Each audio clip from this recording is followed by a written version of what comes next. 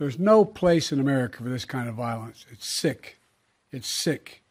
It's one of the reasons why we have to unite this country. We cannot allow for this to be happening. We cannot be like this. We cannot condone this. And I want to thank the Secret Service and all the agencies, including the state agencies, that have been engaged in making sure that the people who, and we have more detail to come relative to other people maybe injured in the audience. I don't have all that detail. We'll make that available to you. I may be able to come back a little later tonight, but we'll put out a statement if I'm not able to if it's not convenient for you all. But the bottom line is that the Trump rally was a rally that he should have been able to be conducted peacefully without any problem. But the idea that there's political violence or violence in America like this is just unheard of. It's just not appropriate. And everybody must condemn it.